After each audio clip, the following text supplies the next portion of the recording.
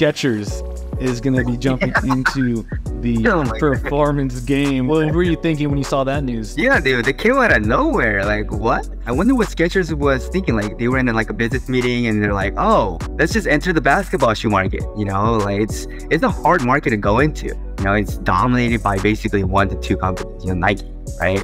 Especially in the US, and then China is like leaning in Anta. But Skechers, they have a lot of money. It makes sense.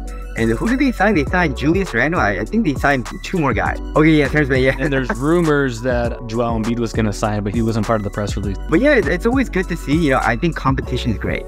Competition breeds innovation. And if Skechers sells shoes for a great price and it's an amazing performer, then it'll force other brands to do the same thing.